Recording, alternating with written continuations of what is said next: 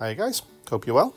So this is a quick video really just to show you a method that I've come up with for creating absolute bulletproof bodies on flies. Really useful for creating real heavy jig back type flies, caddis patterns that will get down very deep on Euro infant type rigs and help take other flies, perhaps smaller, more natural looking patterns down to the riverbed with them. Really useful if you're fishing incredibly fast water or if you've got real deep water in front of you and the fish are holding so deep that traditional tungsten patterns can't get down to them. So this is a method that I kind of came up with having come across some lead weight powder basically that carp anglers use. So the carp guys will go to extreme lengths to disguise their lead weights on their rigs from the carp, carp being particularly fussy. So they use different types of powders, different colours, which is basically like a plastic compound that then melts onto their leads, and when it dries or when it cools, it goes absolutely rock hard. And in this case, I'm just using the same compound to cover a jig back. So you can see on the hook in front of me, this is a size 14 Hanek 450 BL with a 3.8mm tungsten bead. All I've done is run a layer of thread down the hook, added a drop of super glue on there, and fixed a jig back, tungsten jig back, the wrong way round basically on the hook. So that's an incredibly heavy pattern that will come out just around about 1 gram in weight, possibly a little bit more, so it gets down really quickly. It's up to you how you kind of attach the jig back onto the hook. It doesn't need to be particularly secure at this point because what I'm doing now is covering the whole thing with araldite, which makes the body rock solid, so it's going nowhere rather. So if you've got, you can use this or you can use epoxy resin or UV resin, however you normally attach a jig back onto a hook's absolutely fine. So in this case, as I say, just covering the whole body in araldite.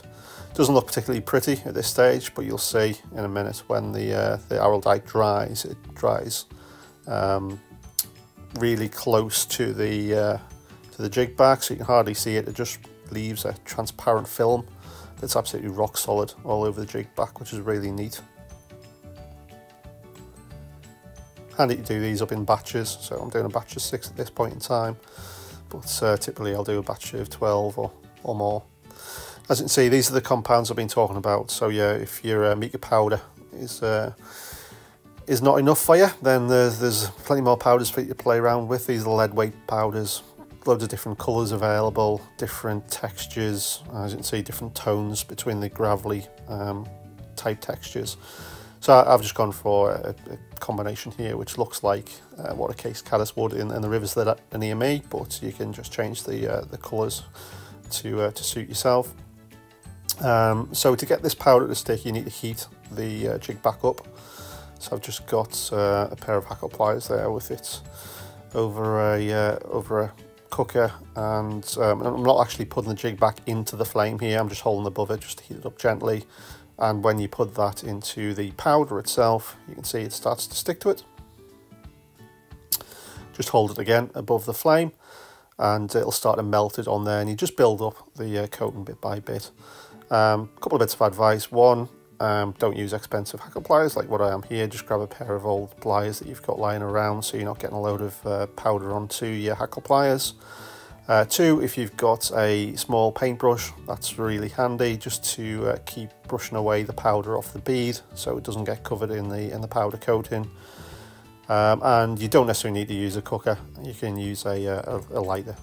Does the same job really. So you can just see I've just been sprinkling it on bit by bit just to build up the coating until you're happy that the entire body has been coated in the powder. And as you can see, as it heats up, it goes to a shiny finish, so it melts the plastic type material around the jig back, creates a nice profile, which is really slick, gets down really quick, as well as it's being a particularly heavy fly. It's nice and slick to break through the water.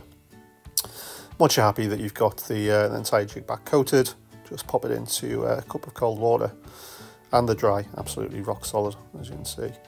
And that's could be fished as it is with a couple of flies either side of it. But in this case, I've just added a nice collar on there and a little bit of Tommy fly. It wouldn't be a Piscari fly session without some Tommy fly in there somewhere. But as you can see, you can change the bead colour to create a nice caddis pattern. just by using different colour beads, so perhaps a green or white bead at the head rather than the gold bead. And yeah, the pouch hackle on there gives a nice interpretation of legs. So you can get quite close copy Caddis patterns, which are really effective to be used in fishing. So if you have any questions, just ask in the comments and I'll reply back to them. Cheers, guys.